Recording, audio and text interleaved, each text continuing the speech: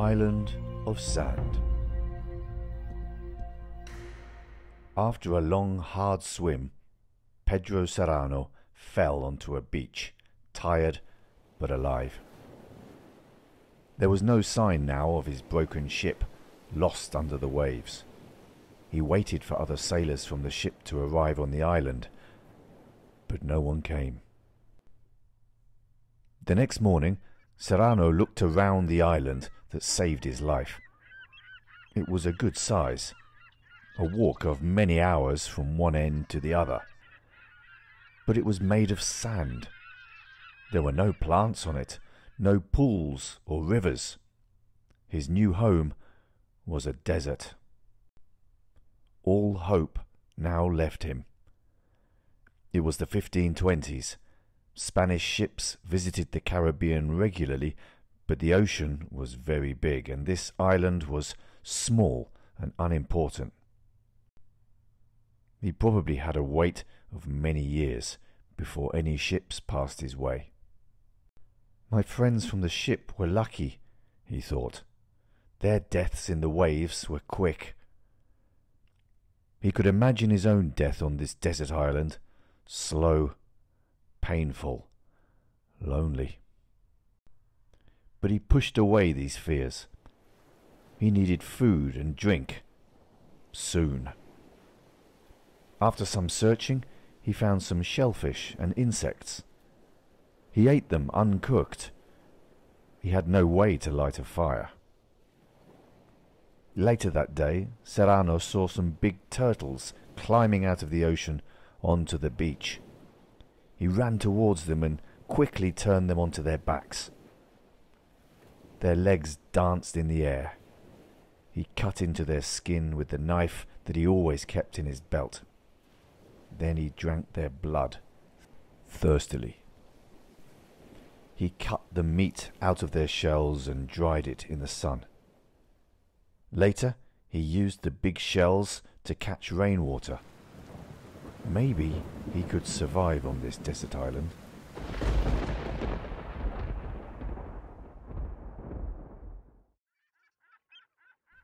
After a few weeks, he had plenty of dried turtle meat and water. He now wanted a fire.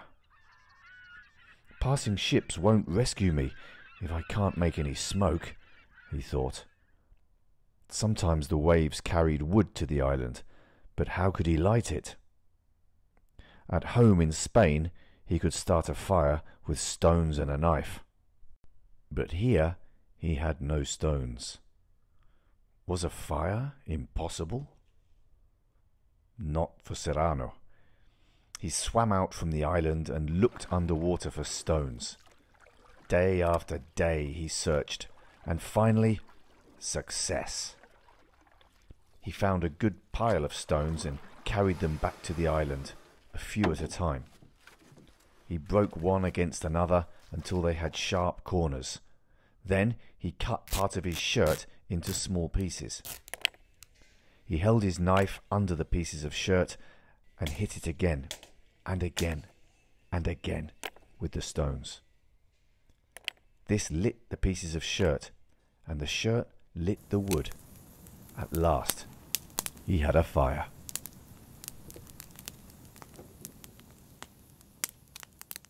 He fed his fire carefully with things from the beach.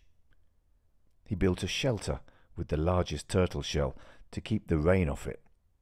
Now he just had to wait for a ship. He did not have to wait many months. He saw one ship, and then another. But the smoke from his fire did not bring anyone to the island. Maybe no one saw the smoke, or maybe they were too afraid of the dangerous rocks in the area. Months passed, then years. Serrano began to lose all hope of rescue. About 3 years after his arrival on the island, Serrano was asleep. It was a quiet night. There were no signs that his life on the island was changing. But unknown to Serrano, a ship was in trouble not far away. Soon it was destroyed on rocks. Its only survivor swam to Serrano's island and in the morning saw the smoke from a fire. "My friends from the ship are here too," he thought happily, walking towards the smoke. But the sailor did not find his friends. He found Serrano, a strange animal, like a man but wild, without clothes and covered in long hair. He was very scared. When Serrano saw a man coming towards him, he was scared too. "He's a trick of the mind. I'm going mad," he thought. He ran from the sailor, crying, "Help me, Jesus!"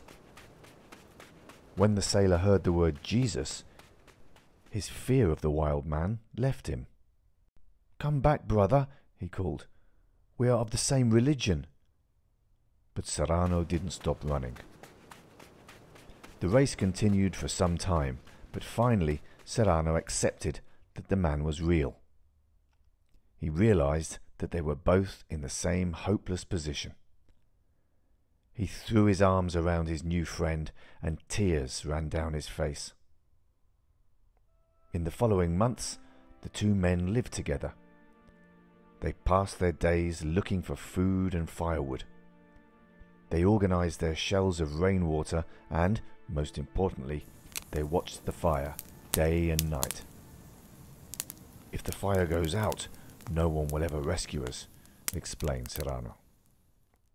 But soon they had a disagreement. Each man felt that the other was not doing enough of the work. Angrily, they decided to live in different parts of the island. For months they did not speak. Finally, though, they realized their stupidity. They made friends again and lived together for the next 4 years. Other ships passed, but still no rescuers came. They decided that their only future was on their lonely island. Often they hoped for death. But then, when all hope of rescue was gone, a ship saw their smoke. The ship sent a boat to look around. The two men danced in excitement as the boat came near. The sailors on the boat started to worry. What were these crazy, hairy things on the beach? They turned their boat around away from the danger. Just in time, Serrano and his friend cried, "In the name of Jesus, help us!" Less scared now, the rescuers came for them.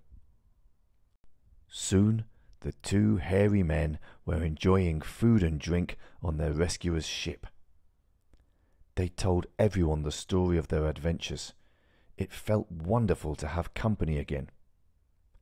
Sadly for Serrano, his friend died on his way home to Europe. But Serrano arrived safely in Spain.